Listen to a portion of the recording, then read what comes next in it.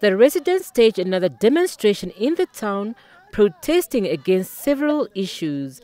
These include the lack of face-to-face communication between the town council and the residents, as well as overall development concerns. We have a problem in Okahandja and it needs attention from the minister.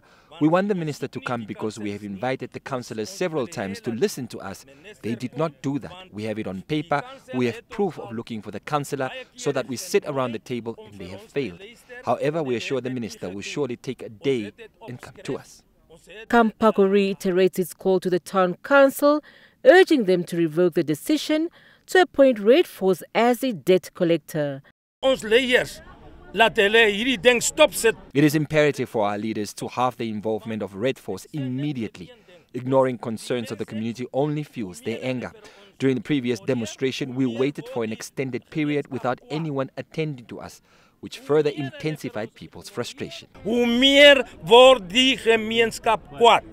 Councillor Charles Kutsier received the petitioners.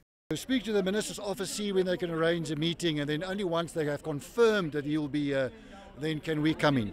However, if we cannot address the people on the minister's behalf, because we don't obviously know what his opinion is, and we cannot interfere because it might look that we are trying to stop the public from meeting with the minister, and obviously that's their constitutional right, and we wouldn't want to interfere with that.